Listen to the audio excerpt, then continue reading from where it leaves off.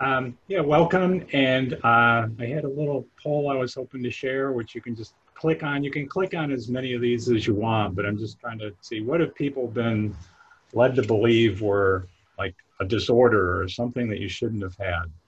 And if you can just kind of like click on the ones that you've been led to believe is a disorder. Um, I think what it actually, I want to talk about a mental disorder in general. Um, like basically they've sometimes called mental illnesses or psychiatric disorder, but they're patterns that cause significant distress or impairment of functioning. And we definitely do, experience stuff that's distressing or sometimes impairs our functioning. But the thing is the mental health system often focuses on this as something that's supposed to be gotten rid of or suppressed. And there's two really big problems with that. Now, one problem is that not only can it not fail to work, but it can actually make things worse when we try to do this. So that's what this slide is meant to illustrate. If I can make it work, sorry. So first, there's some kind of disturbing emotion or thought. But then we frame it as not belonging, like we shouldn't have this, I shouldn't be experiencing this. And then what typically happens is we try to get rid of it. But what actually happens, and this is kind of a paradoxical effect, that often our efforts to get rid of things actually make them stronger. In fact, there's a saying in the therapy world that whatever you try to suppress goes down in the basement and lifts weights. It gets stronger. Or another way of looking at this is Eleanor Longden talked about it. She talked about her voices as being like some people who came in with a complaint.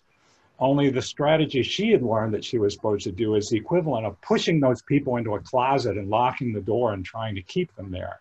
Now imagine how much more dissatisfied those people become as they sit there locked in the closet. They get more upset, right? So the problem becomes stronger.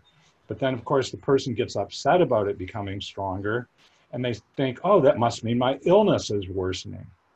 And so they try even harder to get rid of it.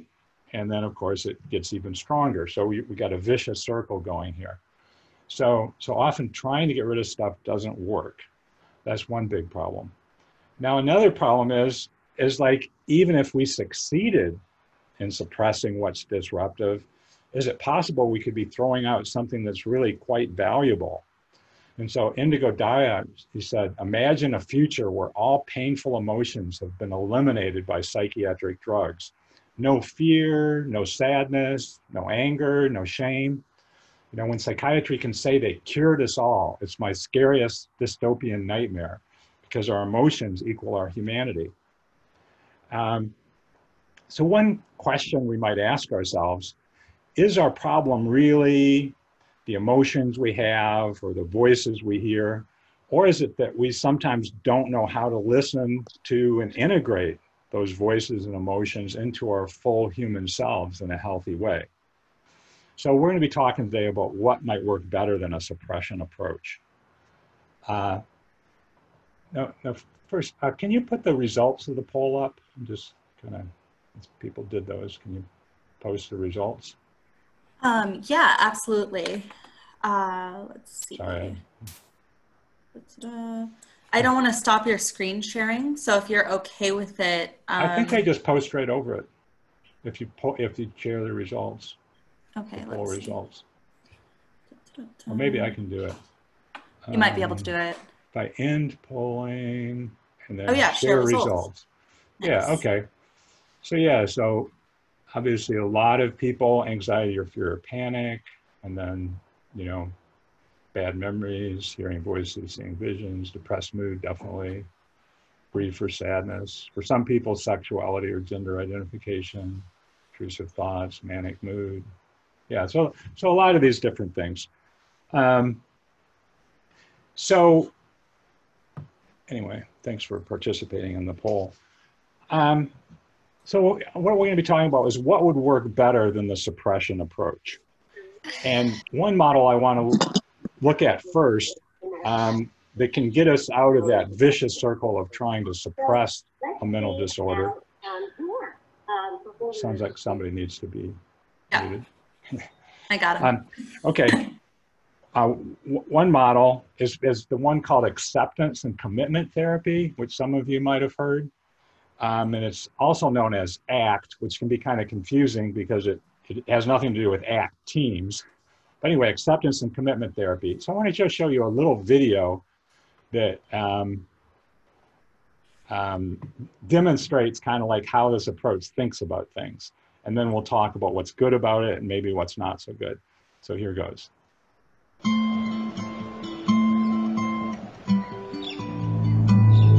Everyone's life has its ups and downs, great days and not so great days. For Mindy, it was as if she was the pilot of a plane filled with travellers.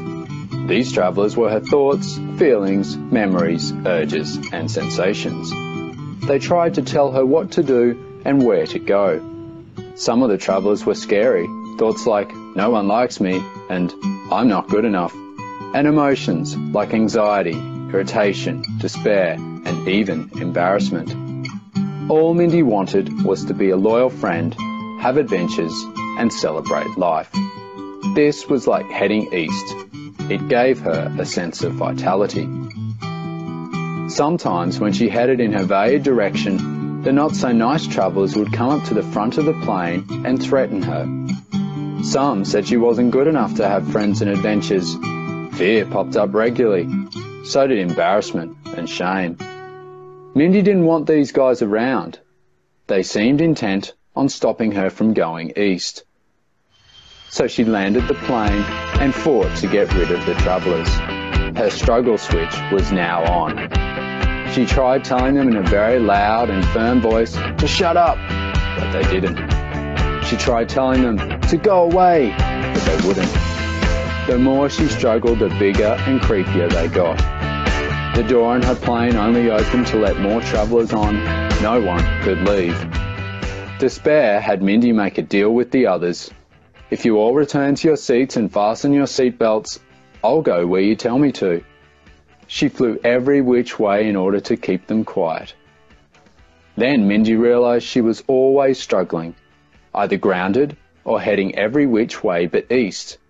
The travellers had control of her plane. Her life was hijacked. Then Mindy heard a message from air traffic control. Act now, Mindy. You control the direction of your plane, not the travellers. Feelings can't take over the flight controls unless you let them. Thoughts can't touch you. They're not even 3D.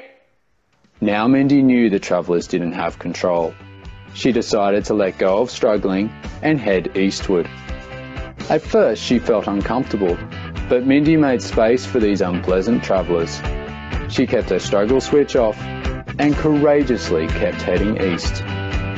Now Mindy could fly in funways with friends to new adventures.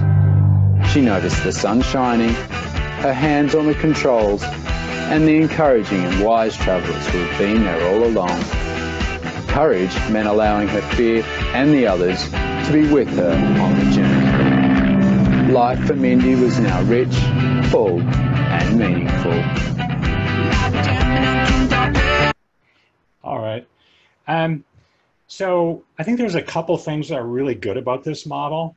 One is just the acceptance, that we have these different thoughts and feelings, and give up trying to get rid of them because it tends to be unproductive, and like the video says, makes them stronger.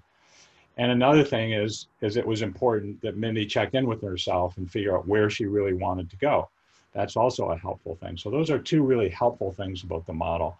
But I want to ask you guys, what do you see that might be unhelpful with the model?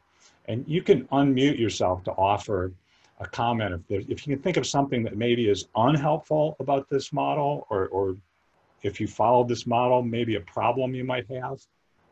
Anybody want to share something?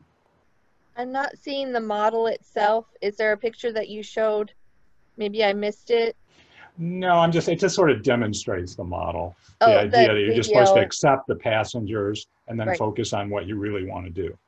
I have a peer who has voices and all of the other kinds of things that come along with that for her.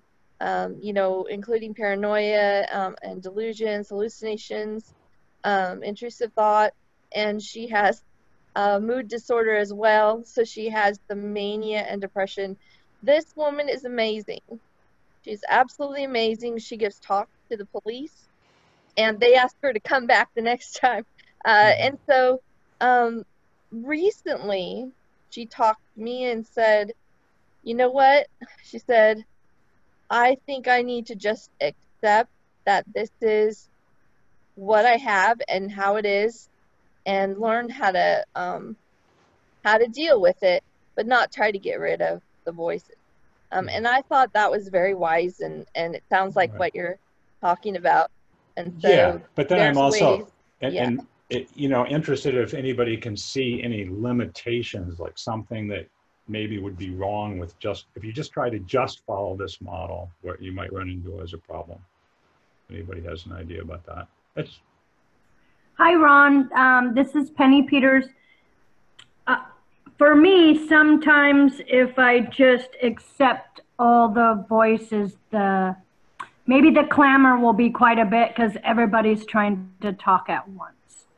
And I can't really hear what I consider to be my voice. okay, yeah. So there's you'd have to sometimes find a way to get a break from them, maybe, so that you could really focus on what is your voice. That would be important. But one thing I think, if you just think of literally what it would be like if you actually were driving a plane and had some passengers on it, and you decided to just completely ignore them and go wherever you wanted to go.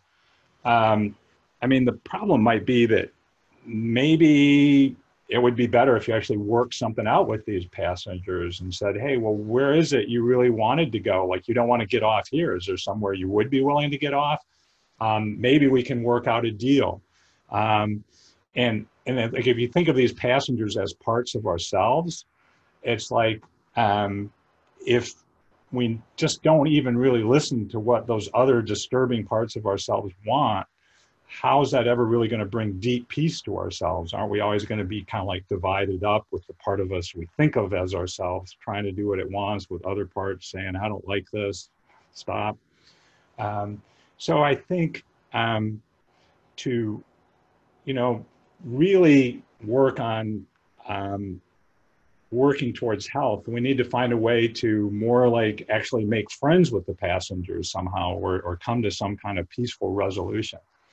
Now, another thing I think that happens sometimes is that in this model, like Mindy, actually, when she checks in with herself, she does have an idea of what she wants to do.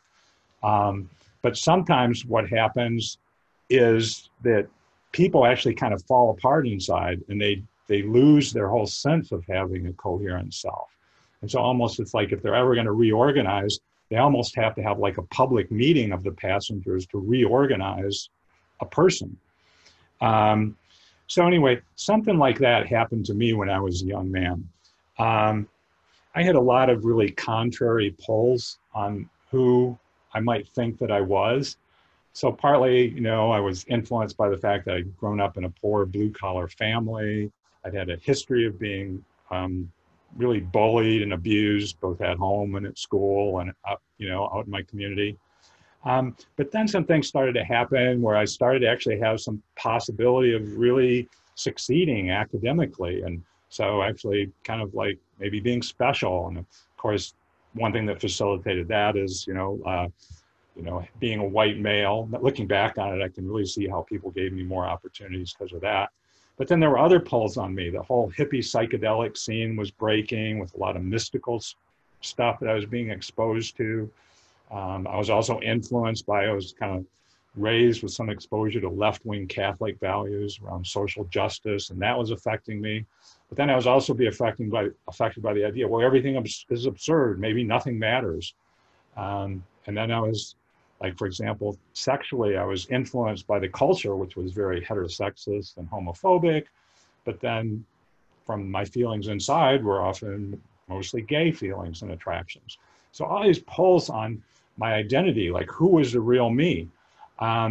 It became, you know, like so many things impinging on me I think I sort of like tried to cope by just deciding, well, maybe everything's nonsense. Maybe this is all, just, it doesn't even matter where you go and everything is ridiculous and the whole world is absurd.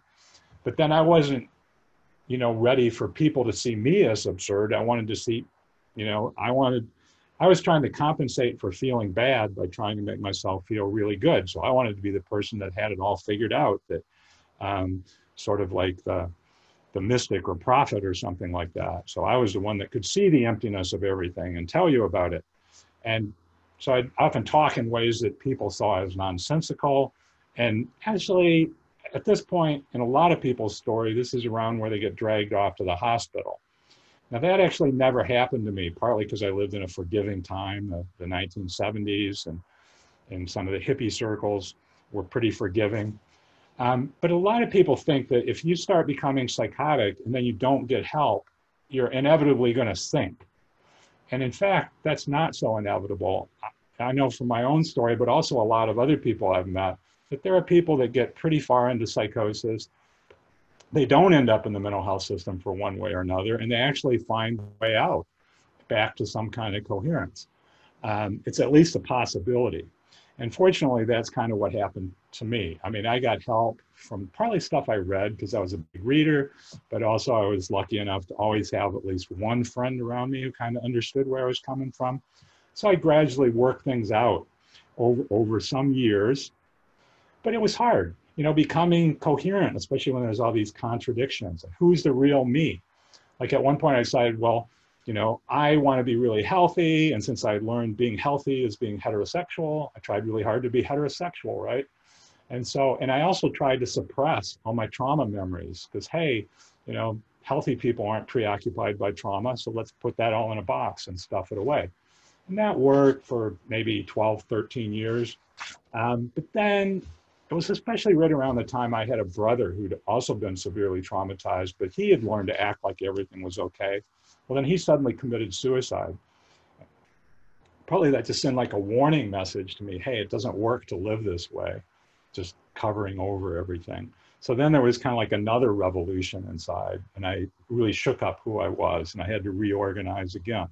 So again, who's the real me? Like, were my gay feelings something that was disturbing me, or is that actually me? Is my trauma memories something that's disturbing me that I need to suppress? Or do I need to actually remember them so that I can reclaim who I fully am?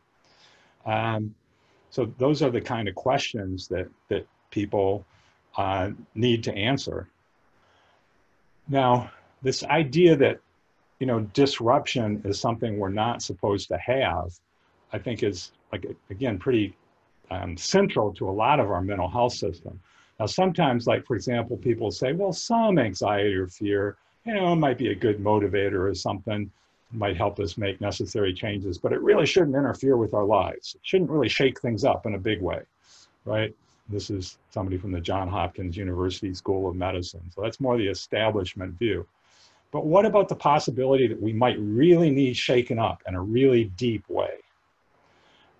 Here's another quote, and it scares me more than anything else. I'd see a group of people sitting in a boat, happily waving, taking pictures on the way, not knowing that this boat is floating right into a powerful and deadly waterfall. And that's someone talking about our whole culture's lack of responsiveness to the threat of climate change. But there can be other kind of threats that, sometimes we want to be happy and just merrily go along, but sometimes we really need to get disrupted because there's something important that needs to be dealt with. So I would say there's a serious bias in our mental health system towards favoring order and stability and seeing disruption as illness. And so one way I've put it on this slide is that stability is kind of like the false god of the mental health system. Now I'm not trying to say that all stability is bad or that instability is always better. More like we're complex beings that really do best when we're kind of on the edge between stability and instability.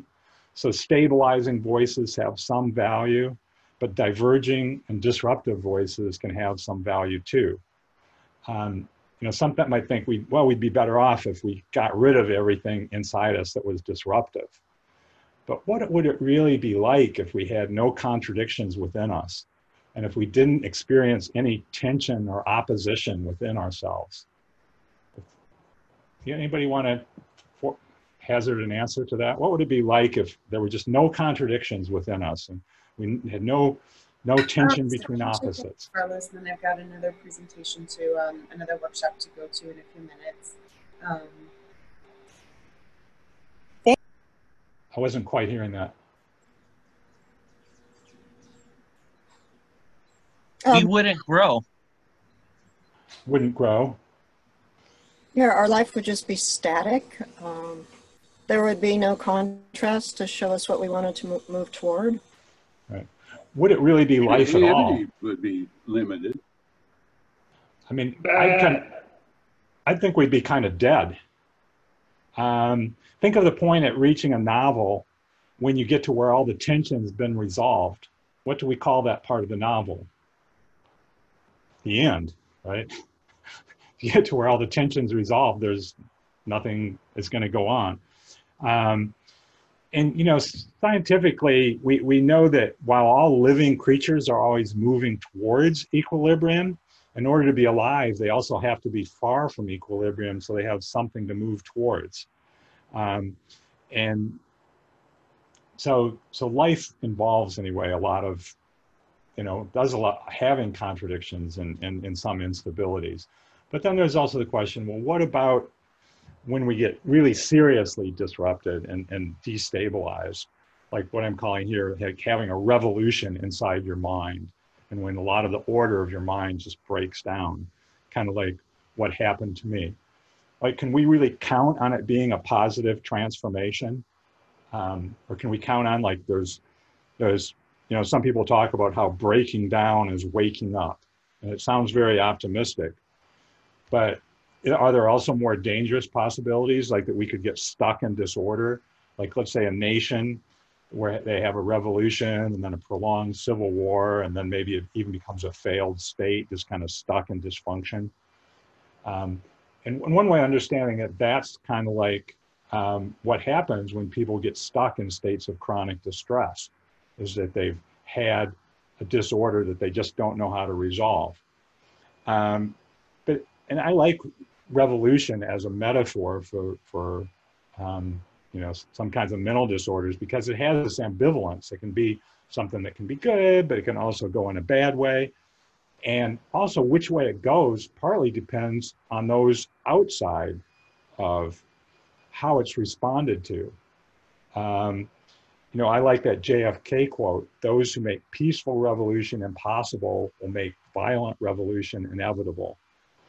And this suggests that we need a certain degree of friendliness towards revolution and revolutionary forces in order to keep it peaceful. And it also suggests that if, like, the mental health system is too unfriendly towards what's destabilizing, or when people are taught to be too unfriendly towards their own internal revolutions and disorder, then we actually make it inevitable that we're going to experience nastier disruptions. Now, it does get tricky. Like many of you here, I've not only had my own experiences with having my mind disrupted and thrown into chaos, but I've also got involved in helping others that have troubles. In my case, it started out with doing volunteer activism, like with Mind Freedom, way back before it was called Mind Freedom. And then also got eventually involved in volunteer counseling, and then earned my degree, and now I work as a counselor. But anyway, one thing I struggled with was this idea that people could find something positive in there, in what was disturbing them, but people often just wanted to get rid of what was disturbing them. And so it was easy for me to get recruited into just what the people thought. I just got to get rid of this anxiety. I just got to fight it off. And it was kind of understanding, you know, you see somebody whose anxiety and fear is just keeping them trapped in their house, you naturally want to get involved in fighting the anxiety. Or if you see somebody that's suicidal and, hey, they might die from this, let's help them fight the suicidality. And that does make sense up to a point. But what I gradually came to see my objective as was both to help people stand up, let's say stand up to their fears, stand up to the part of them urging suicide, but at the same time they stood up to it, to actually also find a way to be friendly towards it. An example of that is like a thought pushing somebody towards suicide, or a voice, and being able to say back to it, you know, I'm going to live and I'm not going to do what you're telling me to do. But I want to know, why are you pushing for that? Why are you so upset with things as they are? Tell me about it. I want to know. So that involves friendliness along with having a sense of boundaries and being able to fight back. So you really can help people with both at once. And that's what I'm really, you know, it's the same kind of thing you need to be able to do with family members or friends. You need to avoid having them push you around too much, but also be able to turn towards them with friendliness. This stuff inside us is like parts of us. We need to learn some way to be friendly to it. One way to illustrate that also is this slide, which shows how when we're in the more adversarial kind of stuff, people are usually going back and forth between the two extremes on this slide. One of those extremes here, it's called fusion, but it's where you just kind of let the emotion or voice take over or tell you what's going on. So maybe you're feeling down and you just start feeling like, well, everything's worthless. Why don't I give up everything? Or you're feeling scared. Well, I just got to run out of here. You just let it take over. Now that can cause a lot of problems. So then people are often go to the opposite extreme, where they reject those feelings and thoughts and see them as the enemy. I need to get rid of these things. I need to block them out or take drugs till they go away. That's my disorder or something like that. So what I'm talking about today is the possibility of finding something in the middle where we're willing to feel our feelings, but not just let them take over. That we're willing, well, I feel scared, but am I really in danger here? Or would the wiser thing be to go forward? And sometimes it is, and sometimes it isn't. Now, a way of simplifying this slide, because this slide uses some kind of big words, there's actually a line from a movie that I like, and it's like, it says, feelings are like children. You don't want them to drive the car, but it also doesn't work to lock them in the trunk. So, you know, the idea is, you know, if your emotions are just telling you what to do, that's like they're driving the car. But if you're trying to block out your emotions or make them go away, that's like trying to lock them in the trunk. What we want is more like, you know, like an adult has with kids in the car. You know, you listen to them and what they want, but you don't always give them exactly what they want. But, you know, you talk to them, you're aware of them, you treat them nicely. Sometimes, you know, you have to say, well, we're going somewhere else, sorry. But there's still this basic, you know, open communication and kindness. Now, looking at the same thing in a slightly different perspective. So this slide works more on the idea of an altered state and how it might take over. So in the first box is where the altered state just takes over. We're possessed by it. We almost become it, you know, and that's where the altered state is definitely driving the car. Now, again, that can cause problems. So we might end up fighting the altered state. It's the enemy. We've got to get rid of it. And that's where you can get something like a psychic civil war going, really a war inside.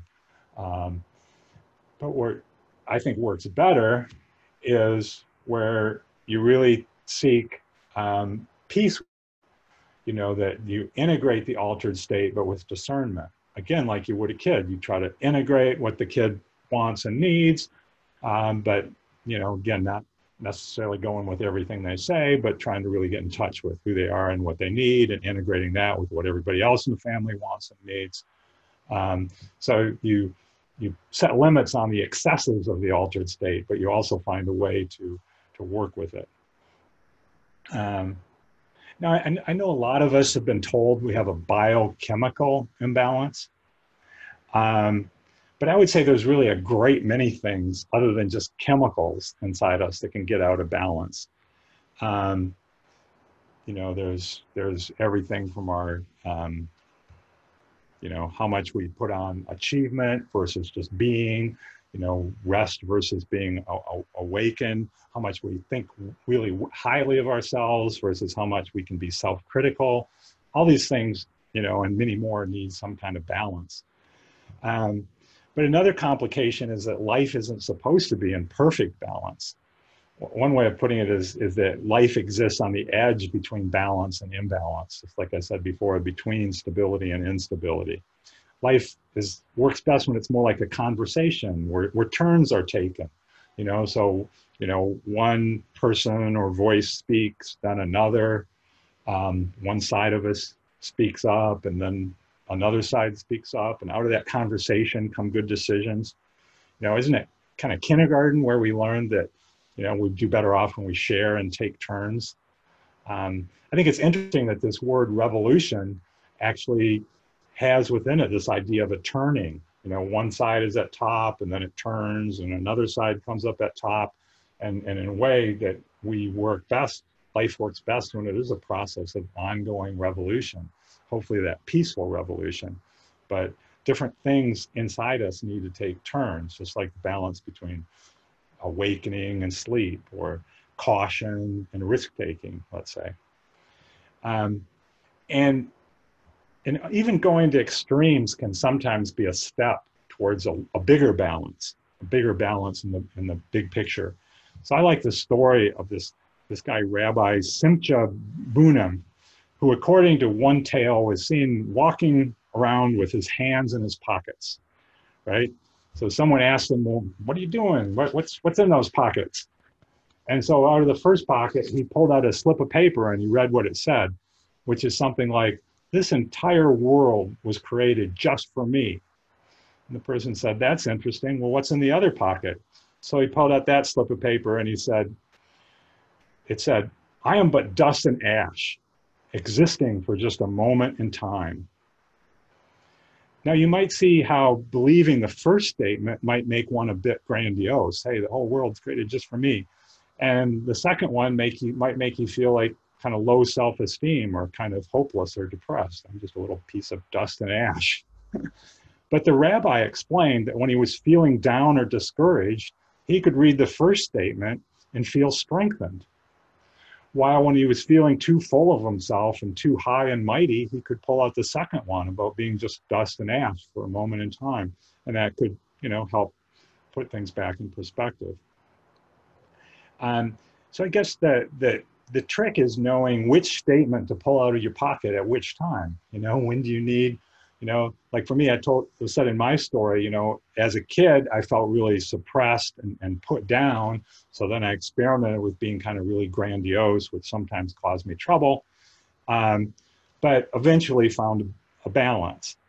Now, one thing we pathologize a lot in our mental health system is thinking you're God, right? But for me, in my journey, noticing, you know, or believing that I was one with God or with the unity of the universe, it's really something that that really helped me heal and helped me feel like I was okay.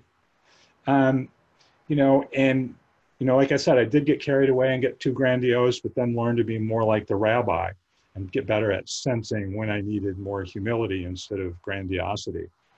And by the way, there are a lot of spiritual traditions where it's perfectly acceptable to believe that you're God, but they also have teachings that help people put this in perspective. So like one was the story of this spiritual master and a student. And the master taught his student to understand that he was God. And the student found that helpful and reassuring to think that he was God. So then they parted ways.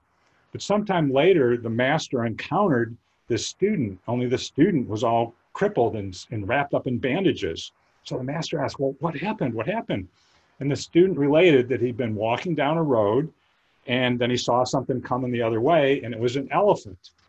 But the student just thought to himself, instead of being afraid, he told himself, well, I am God, I am God.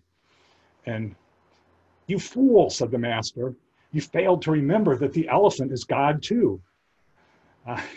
So one possible way of looking at it is that we are in some sense God or one with God, while in another sense we're not God, or we're just a very small part of God, just a speck. So we need discernment to figure out which fits more in which circumstance. And that parallels really the idea that what we usually consciously think of ourselves is really only part of ourselves. And the other stuff we encounter, we can see as really us too.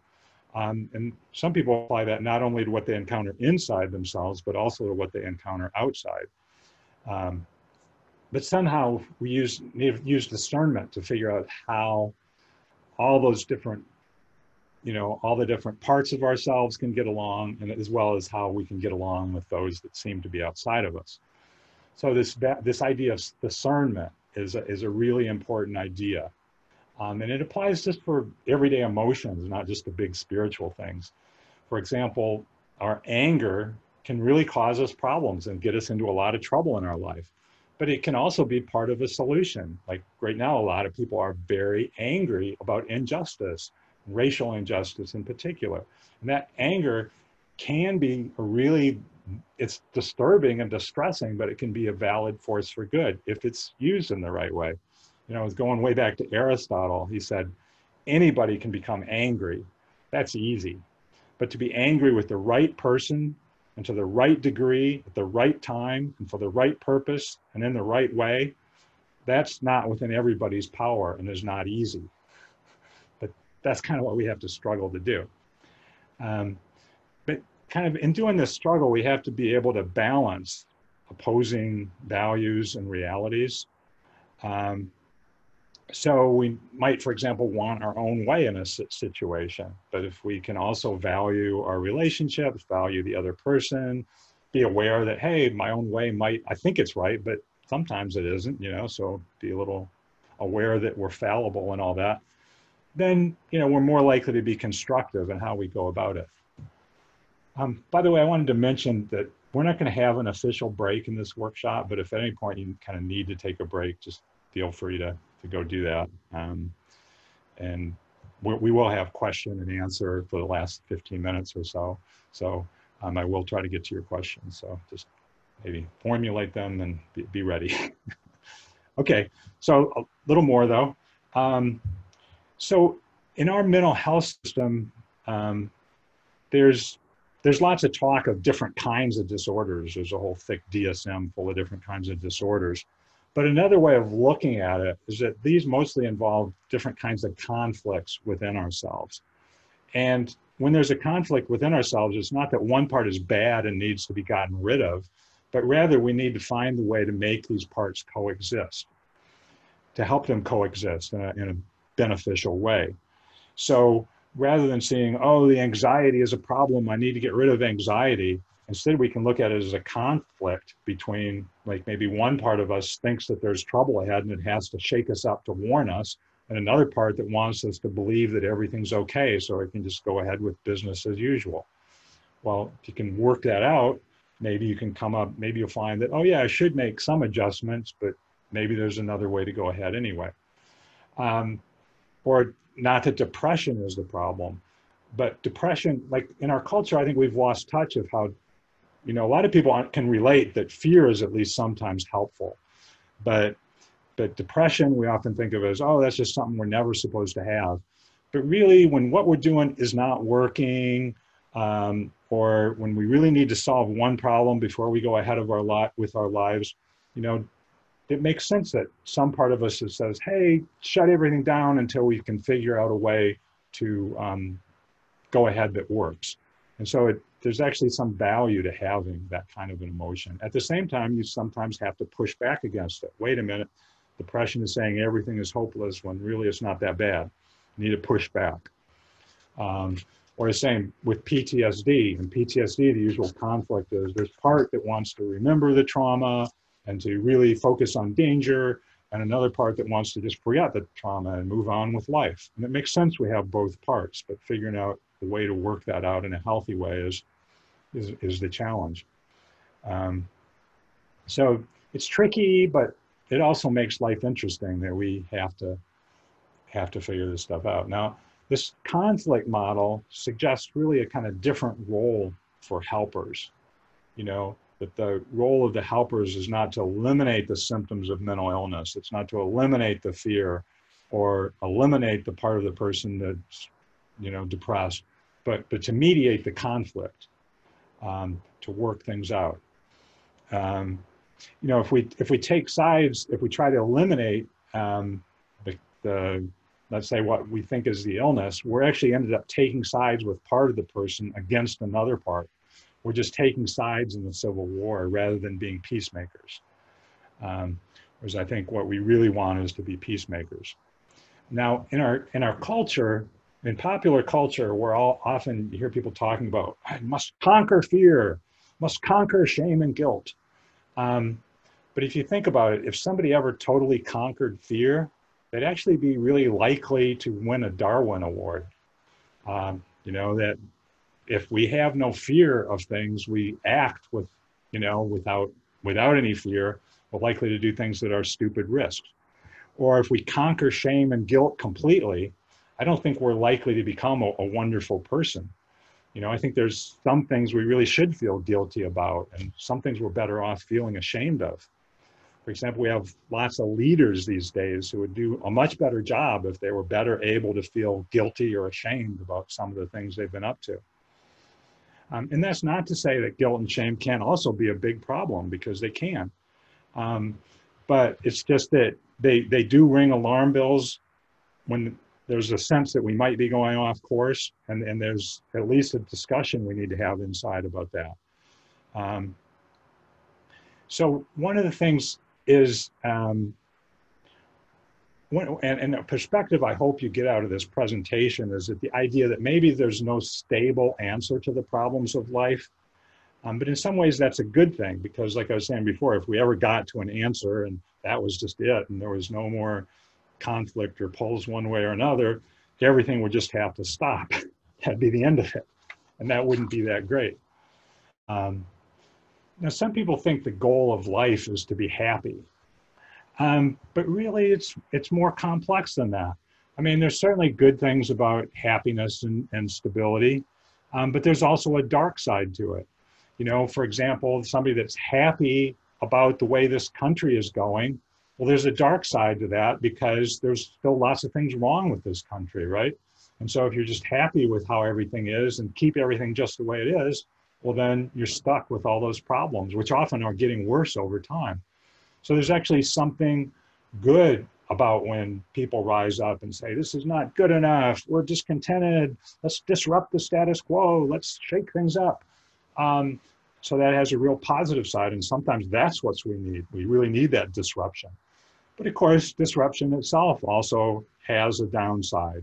And so there can come a point where we're too caught up in disruption, and we really need to, you know, settle down and realize, hey, maybe we need to start turning back towards gratitude and being appreciative of what we have, and work more towards stability. So this polarity map, this is the kind of way of mapping out polarities where there's no stable balance, but you kind of, you end up with this swaying back and forth. You do something until it builds up a downside, and then you shift to the opposite.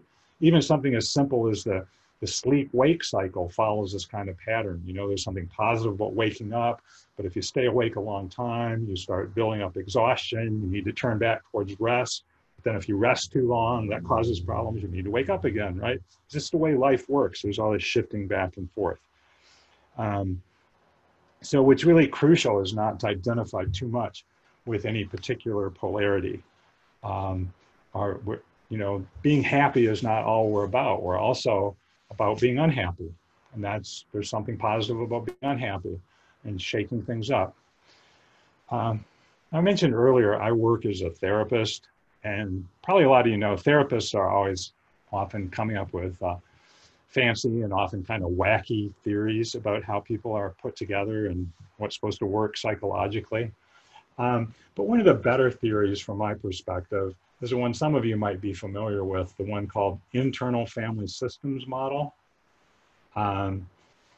And the internal family systems model is basically the idea that we all have different parts within us that, you know, kind of like a family, you want to learn to get along. And you don't have to make any of your parts disappear in order to be healthy. So that very much fits with what I've been talking about today. So we all have parts, we just need to help them get along. Some parts might be really suffering. We need to find ways to help them. Other parts might be really stuck in roles that are actually not helping us very much anymore, but they think they're helping us, but they're really not. But we can negotiate with those parts and often get them to change what they're doing. But a basic idea in internal family systems model is that whatever has happened to us in our life, or however freaked out, some parts of us have gotten, and however much conflict has been stirred up, we all have inside of us this ability to come from the non-polarized part of ourself, the part of us that transcends polarities, and they call that self with a capital S. And just for convenience, they arrange this list of qualities that all start with a C to make it easier to remember. But stuff like compassion, creativity, curious, courageous, and that. So there's this idea that, and some other systems, you might have heard this called the compassionate self. In compassion-focused therapy, they call this the compassionate self. But from when we can ourselves find this part within us, that's the part of us that knows how to make friends with the fighting parts of ourselves. So for example, we might have one part of us that really wants to feel that we're a great person, and another part of us that really wants to tell us we're just a piece of crap. Well, if we really get to the point of self, we can really make friends with both of those parts, and be compassionate and kind towards both of those parts, and actually find ways to help them get along. So that's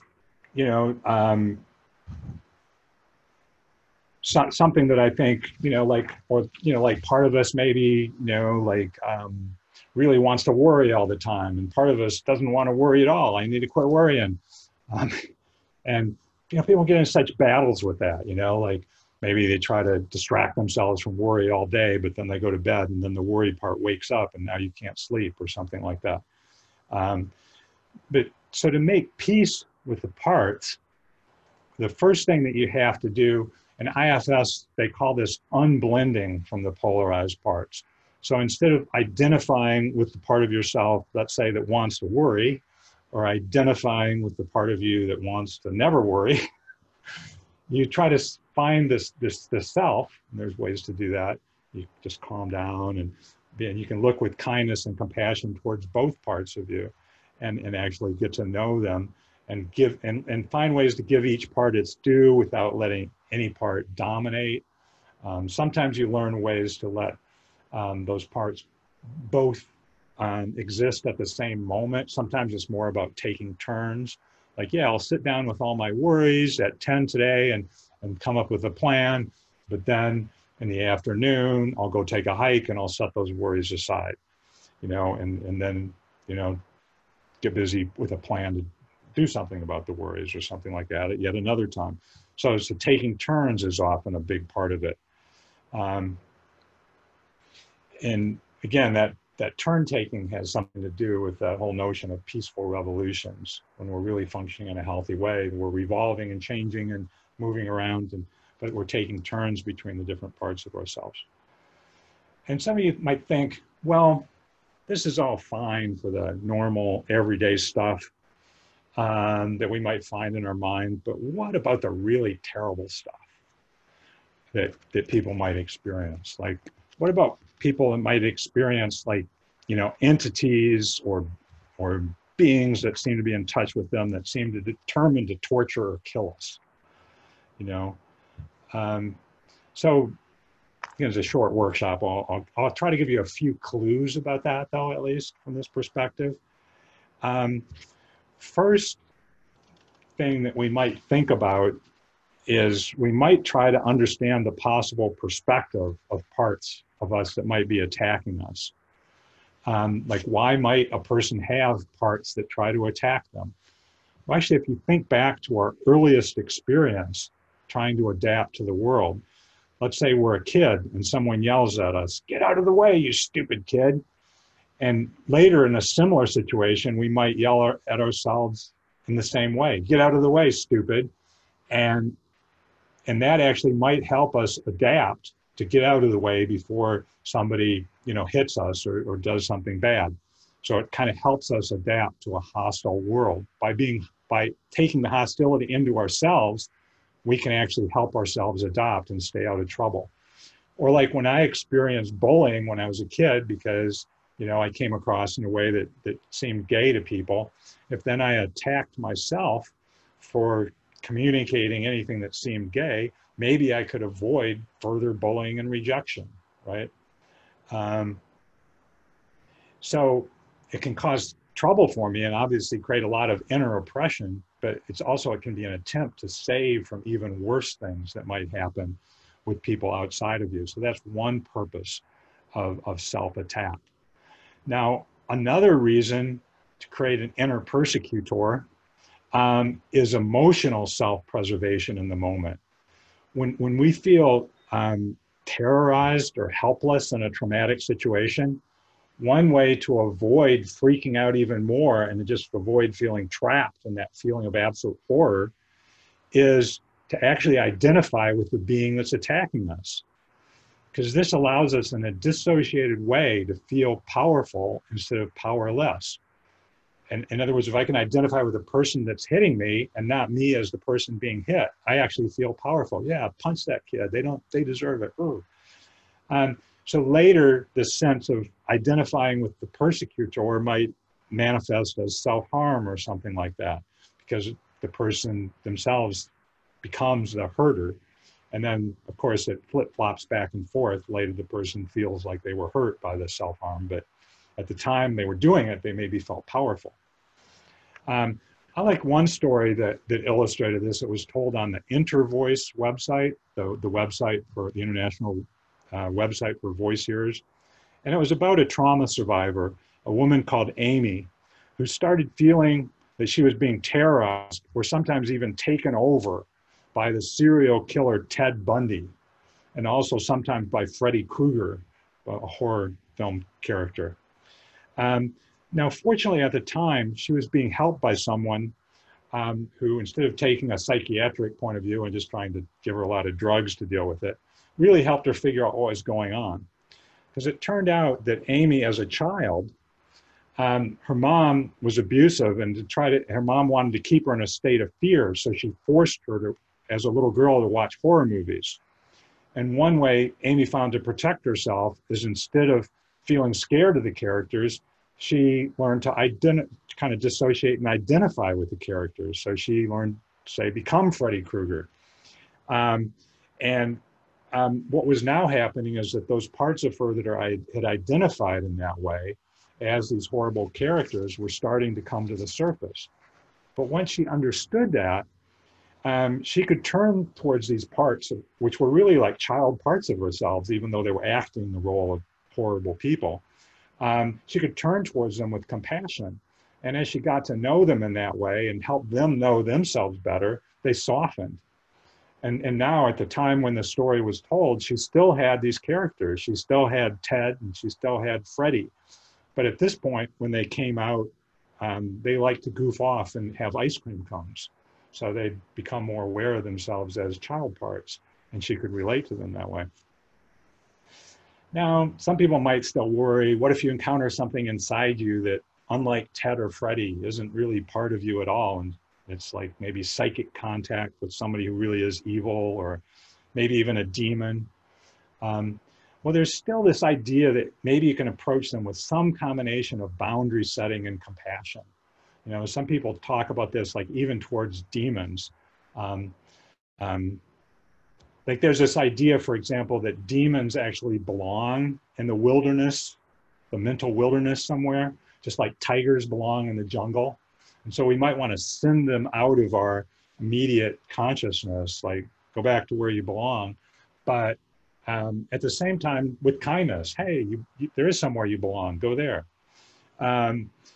In IFS work, they also think that sometimes what they encounter isn't really part of the person, but something that just needs to be sent back somewhere. So these are complex things. There's no one way of working with it. I'm just trying to, basically stand up for that basic idea of turning towards things with some combination of setting boundaries and standing up for yourself while also being open and friendly.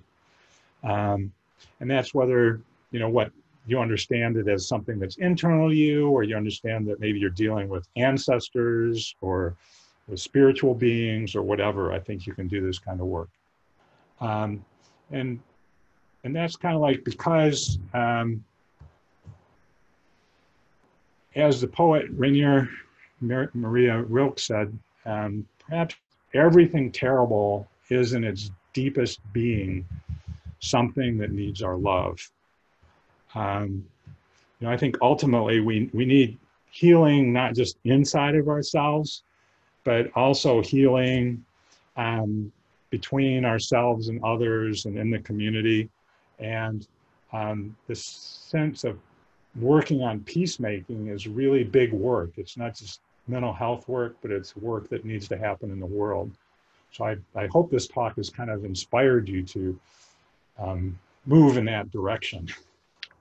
I think that's the real substance of my talk, and maybe now we can open it up to some questions or observations. In fact, I can stop the screen share, I think. And so I don't know if there's questions waiting from chat, Katie, or if we can just go, somebody let people start speaking up. Yeah, I haven't seen any direct questions for you in the chat. There's good dialogue going on, but yeah, at this time, if you'd like, you can go ahead and unmute yourself and ask questions. Thanks, Ron.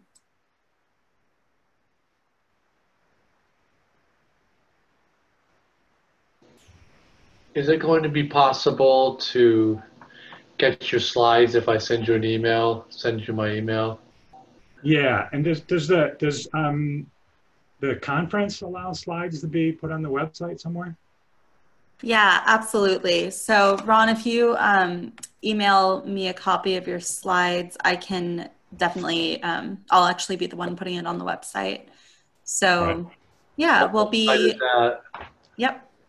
Yeah, and I also encourage, if people have a follow-up question after this that doesn't get, you know, feel free to email me. I tend to respond to emails most of the time, at least. We got some pictures for you if you want them down the nose.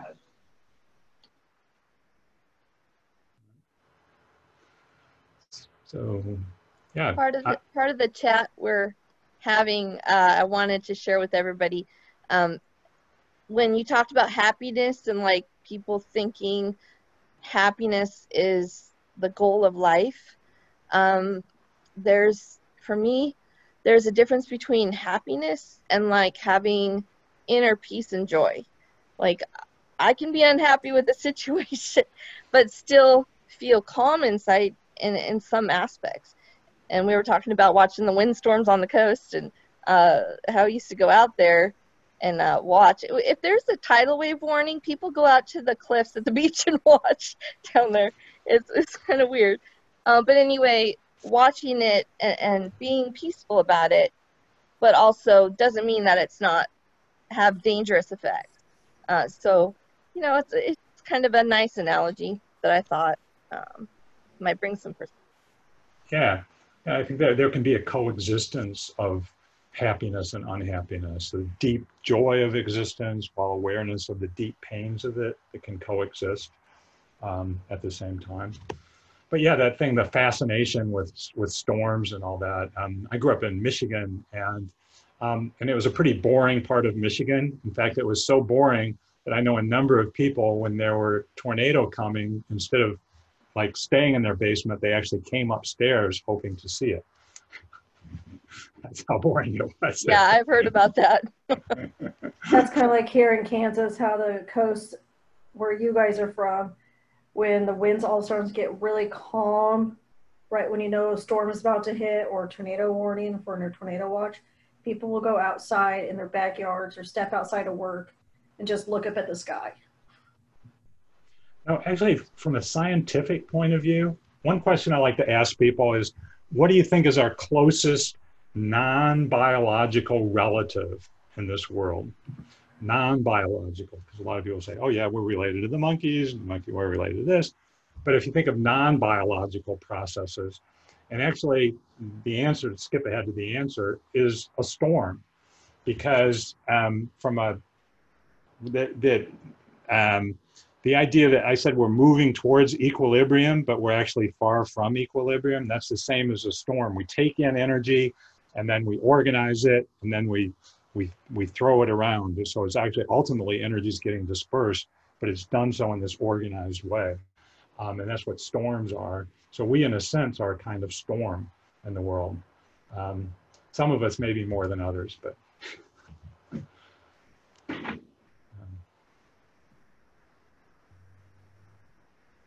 I had a question about references. When you started talking about acceptance and commitment therapy, I've read Russ Harris's Happiness Trap, but any other references you can mention that you kind of used to during your talk?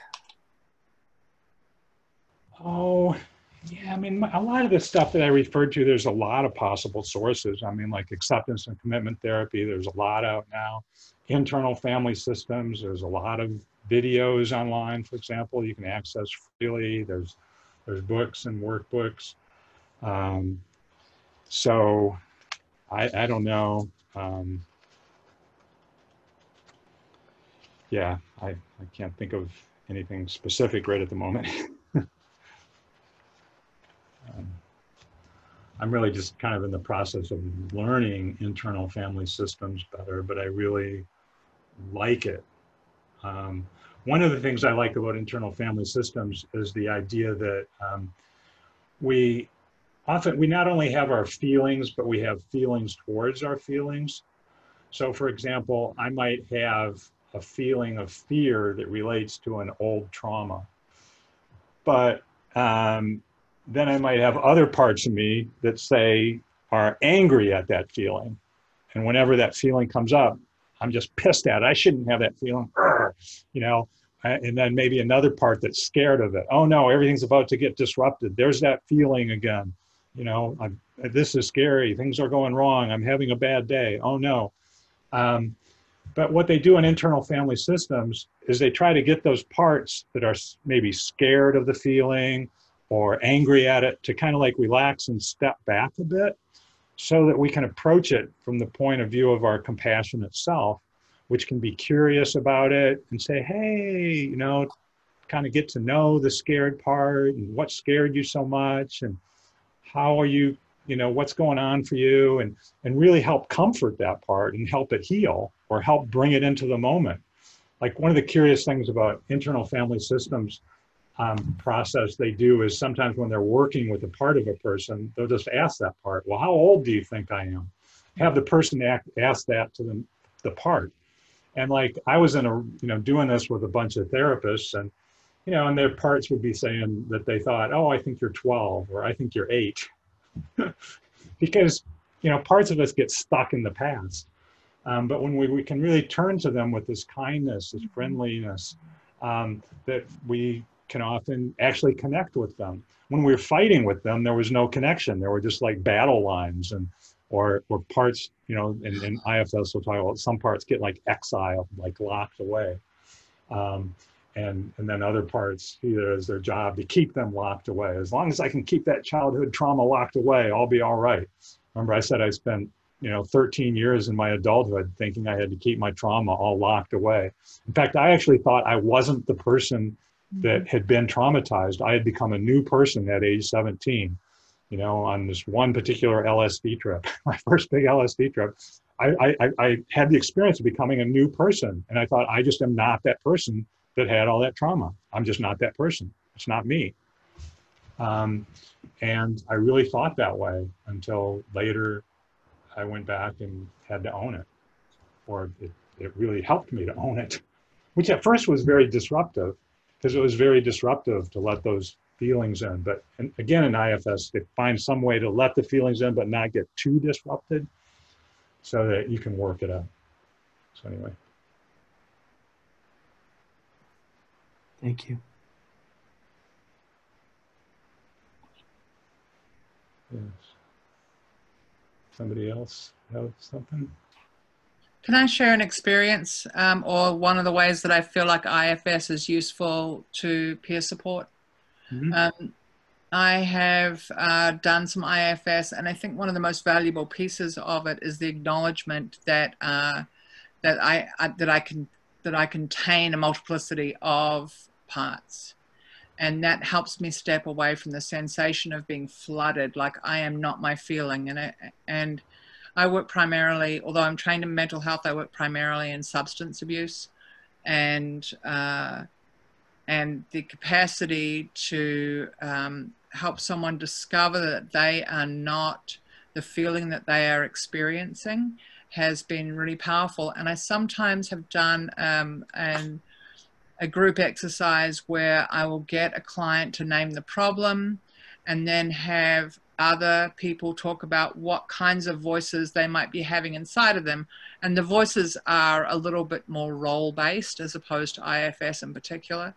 Perhaps the voice that wants them to be a good daughter, perhaps the voice in them that is the addict, perhaps the voice in them that is the sober person.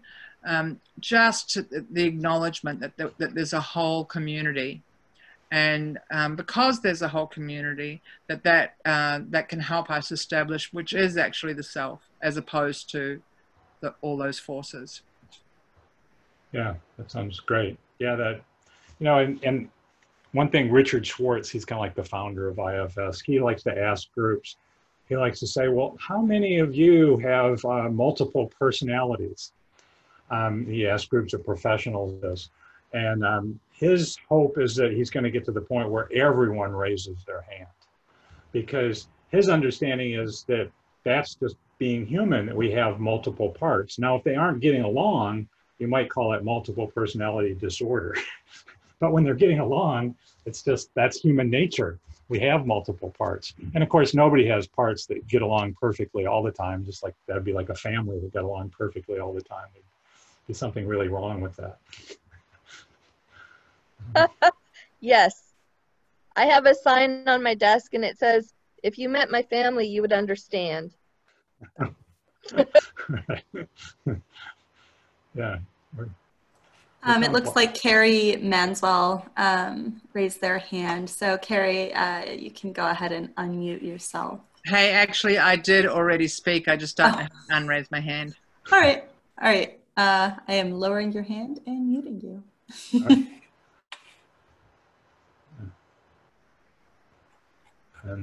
Anybody see anything that would really be hard about trying to work with a model like this in mind? Or where you might get resistance from others in the mental health system? Hi, Ron. This is Penny Peters here. I got so much pushback, still do. I choose to not participate in medication because for me, it made things just so a lot less manageable, or it just blunted me and I was very numb. And so this approach, I'm 53 now, and my mom fully encouraged it when I was a very small person. And so we'd been fighting for it for so long that I just kind of stopped fighting and just decided that whatever works best for me is what I need to do. And it's not about what the masses consider acceptable, because I think our mind is such a wildly uncharted territory that we don't really know. And so bottom line, whatever works best for each person, man, just go for it, you know? And that can sometimes be tricky to figure out what is going to work, or what works in one situation is not necessarily what works in another. So it's this constantly shifting, moving thing. But yeah, so true. I'm just now have gotten a lot of peace in the last 5 years. And so it's half a decade. I mean, half a century. What is 100? It's half of that. to even maybe start scratching the surface. Yeah, and like even feeling like my voice is strong enough that I can say, hey, this is, you know, yeah, you're absolutely right. It's a journey for sure. And Ron, we do have a question in the chat from Leonard Shelby, who asked, what suggestions do you have for times when these experiences overwhelm and violence against self is the only thing that brings relief? Yeah, probably it's, I mean, I try to get to know the individual, like, what have they already tried, or, because there's different people have things that works for them. But trying to find a way to just some other way to get relief so that you don't have to do the violence against self, because that'll just set off a whole nother wave of problems. Like sometimes, like I was saying, sometimes when you're being violent towards yourself, you feel strong in the moment. Yeah, that's relief. But then you end up, oh, look what I did to myself, and feel worse, or you're hurt or scared of people around you. So it's trying to figure out what else could I do, and to get some of that relief in a way that doesn't have the same cost. Because often the part of us that wants to hurt us, let's say it maybe wants to just give us relief, but that's the only way it knows. Well, if you can get to know that part and then help it find some other way to get relief, it'll probably often be happy, like, hey, I don't have to do that job anymore, yay. That's one thing in IFS, they often find the part that's been causing so much trouble. Once it finds it doesn't have to do that job anymore, it's often like all on board, yay, this is fun. Now I can do something completely different. That's awesome. Thanks, Ron. We have another question in the chat from Ginger Hoffman, who asks, what might be wrong with or difficult about in response to the question about what might be wrong with or difficult about IFS, here's a possibility. What if someone can't access self? Or what if not everyone has a self with a capital S? It's kind of a belief in IFS that everyone has it and everyone can access it. And usually if you get to know somebody, you find that they have access to that already at times. They may not know how to access it when they most need it. But the understanding is it's kind of like stem cells, everybody has stem cells. That's what all the parts grew out of. They become specialized versions, but that we start with that basic nature. But so it's going back to that basic nature that is the root from which we can make peace with the different parts. So you could get more into IFS about that, but that's a quick answer. And just quickly, Renell asks, what does IFS stand for? Oh, internal family systems. Right, thank you. Looks like Christina Teasley asked, I'm curious to know your take on treatment that also includes pharmacotherapy in combination with other therapeutic approaches. Yeah, I mean, I personally am more in favor of trying to make things work without drugs when possible, but I don't know of any therapist or therapeutic approach that's 100% successful. So let's say, it really seems like you need some drugs at least for a while to help you sleep or to calm things down and keep them out of total, chaos. Then it's just a matter of trying to make some progress and develop skills. Then maybe you can ease off and not need the drug so much. And one of the ideas in the therapy world is that, like, let's say if you're having therapy while you're on drugs, the drugs might be kind of like numbing you down some, enough so that you can function, but also it interferes with therapy to some extent. So you might find as you go down on drugs, you have to go over the same ground again, because now you're more, you're more reactive, let's say, without the drug. So you need to do more work with how you react and more work with those parts. But so it can definitely be done. A lot of the people I work with are using, some kinds of drugs. And when we succeed, sometimes they can end up not having to use them forever. Yeah, thank you for that. Also, Ben Cooley Hall asked, how about when someone you are seeking to help is super blended with a part and unable to see it as a part, seeing it instead as completely accurate? Yeah, I mean, sometimes you just kind of like have to talk with them and work with them, but there are just as that part, because that's another thing they do in IFS sometimes is talk directly to the part. It's kind of like in voice dialogue where the therapist talks directly with the voice. well, in this case, if the part or the voice is taken over the person and doesn't want to relinquish control, you can talk directly with it. But also there are ways to, that they have in IFS to help people unblend, which I don't have time to get into, but part of it is just imagining, imagine yourself looking at it from a distance. Like, let's say you're scared and at the time you're blended with your fear. I'm just scared. It's not part of me that's scared. What if you could step back and look at the scared part of you, or look at what it's like when you're scared? And it's just a little game in imagination, but it helps you step outside of that and unblend a little bit. Thank you for that.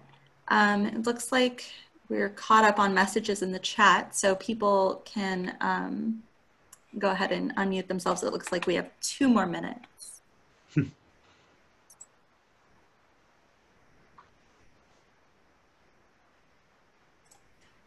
And also while we're waiting, Ron, it looks like some people had asked to get your contact information, if that's possible. Yeah, that was right on the front slide. Perfect. My email address. So, and the slides will be out there, so everybody will have it. Awesome. Thank you. Yeah. Well, I really appreciate you guys showing up and having questions, and hope it's of some help. Again, these topics are so vast and there's so many sides to them. You can never really cover it all, but at least I throw out a few clues, hopefully, of what I found helpful, and hopefully it'll be of some help to you.